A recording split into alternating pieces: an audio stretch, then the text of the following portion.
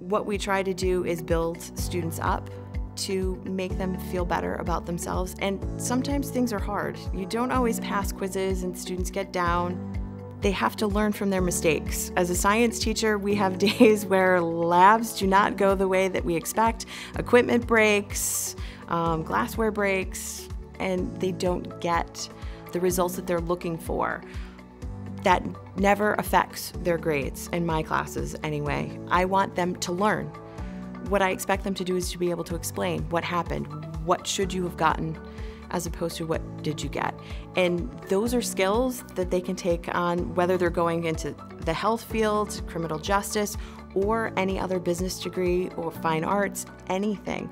It's that learning from your mistakes and being able to get up and keep going.